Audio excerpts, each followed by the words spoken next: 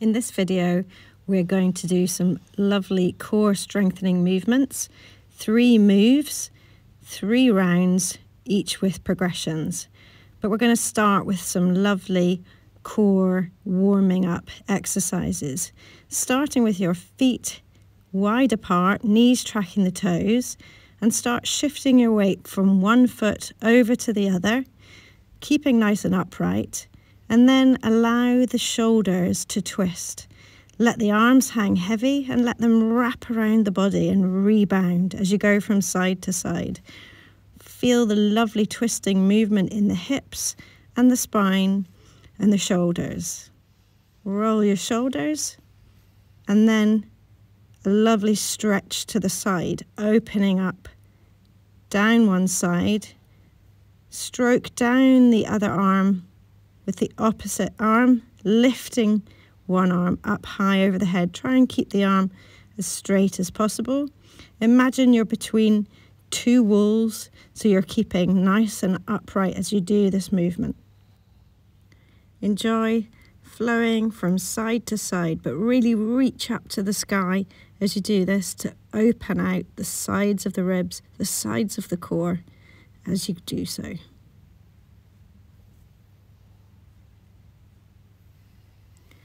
Round the shoulders, and now we're going to come down to the ground to do a knee hand movement.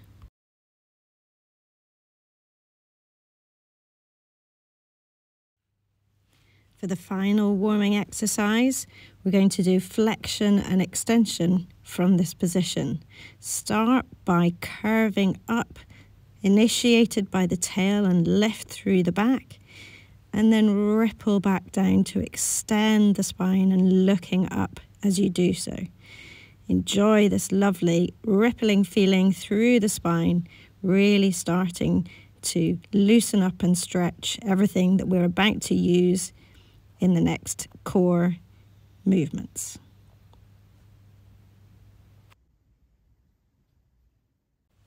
The first of the 3 movements is elbow rocking to lying. In this movement, we take one arm to 45 degrees on the floor, and then we lean into the wrist, then the forearm, and then lower with as much control as we can to really slow the descent down to lying. Using the other arm across the body to reach, but also counterbalance the movement to help you. You can do this down one side and back up the same side, and then over to the other side. You can then add the 2 together and roll round almost in a circle. And as you progress and things feel stronger, you can slightly increase the speed of the movement.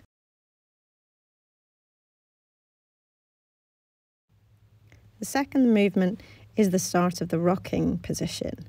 We want to lift our feet by tilting onto the back of the pelvis and curving the spine, looking in towards the stomach and just rocking there, holding the back of the knees for reassurance, and then wobbling, challenging our balance and using the core to really hold us nicely in position. Have a try, have a little break putting the feet down, and then go back in for a few more wobbles. See what's accessible for you today.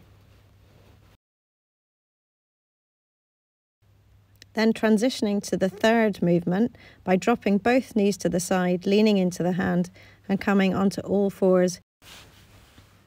From this knee hand position, we're going to push down into opposite hand and knee to extend the other opposites, hand and leg, trying to take them straight out in front. The aim here is to stay as central as we can. We're wanting to avoid the wobble by using the core to keep us nice and strong in this low crawling position. Extend, and you can add on a wide lunge movement to the side also with the hand and the leg. Again, see what's accessible for you today.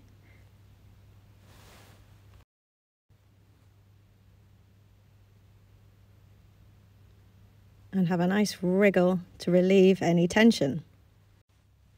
For the second round of these movements, we're going to up the ante slightly.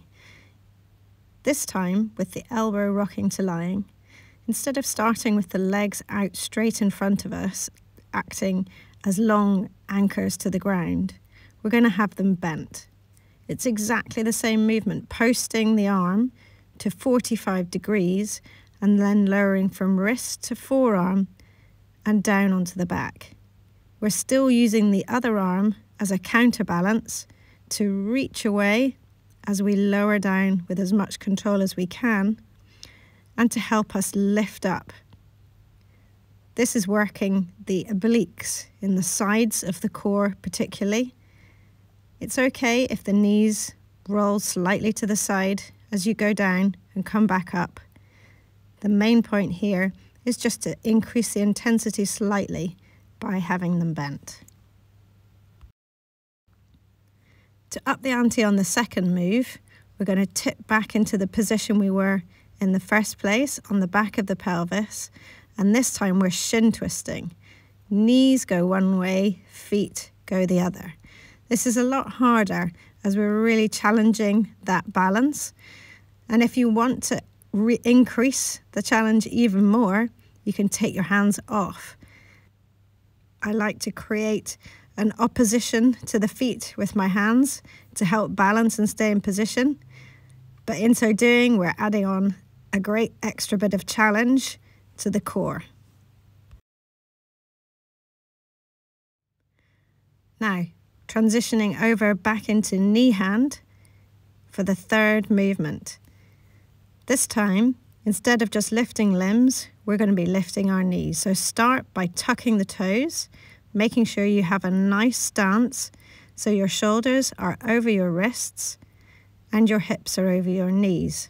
And then we're just going to lift the knees by an inch or two. It doesn't have to be high. In fact, it's more intense when it's lower.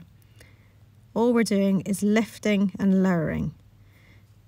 It takes a lot of core strength to do this, and particularly to then move into crawling patterns. But this is a great way of building up towards that and getting that nice core connection the whole way around the core. Remember to give your wrists and shoulders a good rest after you've done this. For the third round, now we're feeling stronger, we're going to add on. This time we start the elbow rock from laid down.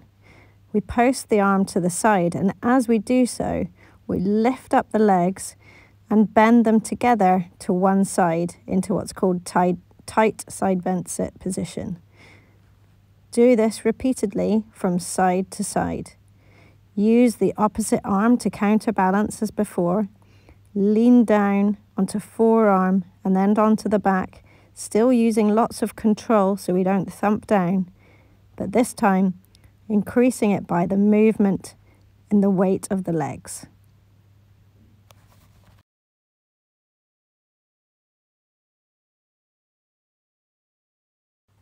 So for the second move, we're going back into that rock and shin twist, but this time we're going to add on an extension of the leg by the lower leg. This means that we're holding, being back in the tip back position for a bit longer, and then by extending the limb, we're challenging the balance even more again. This looks really funny and feels really ungainly, so just give it a whirl and make it a bit more beautiful than I have. Coming round for the final move of the final round, we're going back into knee hand position again, where before we were taking off our knees up and down just gently. This time we're taking off single feet and hands, trying to stay as central and solid as we can. Take it as opposites once you're able, and then you can use this to move around. And this is the basis of foot-hand crawling, which you need a lot of core strength and general strength for. So if you get to this level and you're feeling strong, then the next thing to do would be to go over and see one of my inverted foot hand or knee hand crawling videos and give them a try. This is super strengthening and super hard work. You've done really well. Now it's time for 3 lovely stretching moves for the core. To stretch off after all that core work, come into a Sphinx position and lift up, pushing through your forearms to extend the spine. You can raise up even more onto your hands into a cobra stretch to really stretch out the front of those abdominals. It feels so good. Then to come down into a second stretch, extend the arms, take one leg over the other to roll through the body onto your back. And then we're going to come into what's called the banana stretch. So, extending your legs, then take the arms up above the head. Then you're going to lift up and grab your right wrist with your left arm and pull it to the side, and then cross your left leg, your left ankle over your right ankle, and pull around so that you're creating a real banana shape at the top and bottom ends of your body, and breathe in that position. It feels so nice through the side.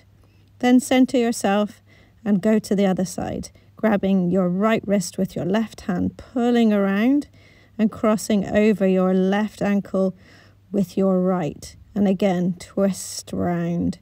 Breathe, stay there, and just really enjoy that stretch, particularly to the sides of the abdominals. And undo yourself. Then the final stretch is nothing better than a good hang.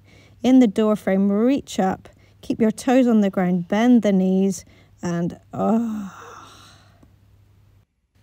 If you've enjoyed this video, please like and subscribe and see the caption for lots more of what I offer.